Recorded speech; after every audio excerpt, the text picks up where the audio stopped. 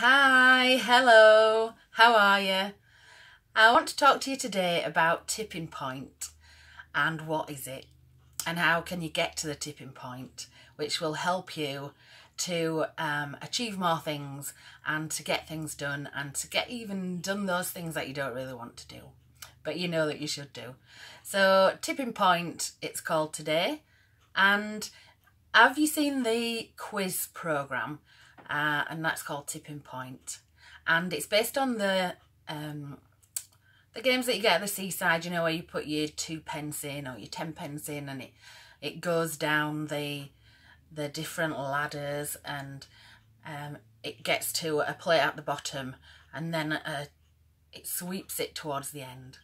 And as it tips over the edge, I mean, there may be 2 rows, but as it tips over that final edge, that's the tipping point. It's that point of no return where it's going regardless. And once it's got just over that tipping point, it's going to happen. It's going to fall off. And there's nothing you can do to stop it. So what I'm going to talk to you about today is how you can get to that tipping point within your life, really, and with the things that you want to achieve. So let's have a few examples of what you might want to achieve. The first one that springs to mind maybe is going to the gym. But it could be anything. It could be housework. It could be starting a new course. It could be doing that job interview. It could be making new friends. It could be anything at all. Anything at all that you want. It could even be getting more sleep. You know, anything at all. There is a tipping point in everything where you're past the point of no return. Or you might just think, well, I might as well do it now because I've got to this point, so I may as well just do it. So if we think about the gym example. So say that you want to go to the gym, but it's a bit of a struggle. It's a big effort, and you know that you really want to go. Well, you don't really want to go, but you know that you really should go, or that you're trying to get fit. But it's the end of a busy day, you're tired, you can't be bothered, you don't want to go. What is it that's going to make you get to the gym? Because you know that you need to go. So what is it that's going to make you get to the gym? What's your tipping point? That point where you think, well, I've got this far, I may as well just do it. So is it the time? So say you've come home, you're tired from work, you don't want to go out again, it might be dark, it might be cold, but what's that tipping point? So is it the point where you get in the car and you set off? So you've got in the car and you set off, and you think, well, I might as well go now because I'm on my way. A gym, so it might involve various stages. For example, it involves getting changed, getting your gym kit on. It might involve getting in the car. It might involve the journey to the gym. It might involve going through that turnstile to actually get in the gym. It might be actually getting in the gym, getting on that machine or getting in that class.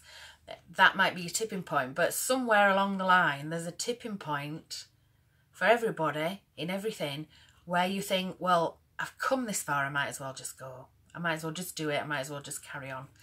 So is your tipping point the fact that you've got changed into your gym kit? Do you think, well, I'm changed into my gym kit, I might as well just go because I'm changed now? Or is it when you're in the car, you're on the journey, I might as well just go because I'm in the car now, I've got my gym kit on, I'm on the way, I may as well just do it? Or is it when you actually get to the gym and get through that turnstile and you think, well, I'm here now, so I might as well just crack on and enjoy it? Whatever it is, there will be a tipping point along the way where you think, I may as well just carry on. So when you're thinking about going to the gym and you're thinking about all these things, and you're thinking, I need to change into my kit, I need to get in the car and do the journey, I need to actually get into the gym, I need to get into the class, I need to do the work, and then afterwards I need to have a shower, I need to do my hair, I need to do all these things, and then I'm going to be having my tea late, and oh, it's such a big mountain to climb. It's just a massive effort to do all those things, so let's just not go. Let's just stay where it's warm and it's easy and stay at home. That's what your mind thinks, because you've thought of all these different things that you have to do right up from A to Z, right the way through to getting home late for your tea, to faffing about with your hair, whatever it is. So instead of thinking of all those things and making it into a massive monster that you really can't tackle and that you really don't want to tackle, and you decide not to do it, just think up to the tipping point. So if your tipping point is when you've got your gym kit on and you're in the car and you're at the gym, whatever it is. So say your tipping point is when you're on the journey to the gym, all dressed in your kit, and you think, well, I'm on my way now, I may as well just go. And it's not as bad then, because you're on the way, you're doing it, and it's fine. And you know that once you get into it, you'll enjoy it. So if your tipping point is that, then just think about that. So you get home after a hard day at work, maybe it's dark, it's cold, you don't want to go. All you need to think about is what you need to do to get you to that tipping point. So all you need to think about is, right, all I need to do is get my kit on and get in the car and set off. That's it. Because you know that once you're in the car with your kit on and you've set off, you're going to go anyway, because you may as well, because you've tipped over the edge. So you're on your way, you might as well just go and do it and enjoy it. So that's your tipping point.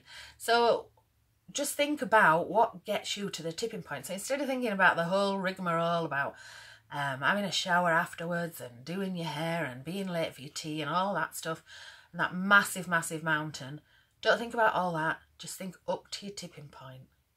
All I need to do is get changed, get in the car and set off. That's just a tiny little bump that is easy to get over.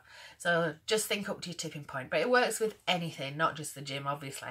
So for example, if you're wanting to do some decluttering, say, or you want to clean your house, just make that start. Just get yourself to that tipping point.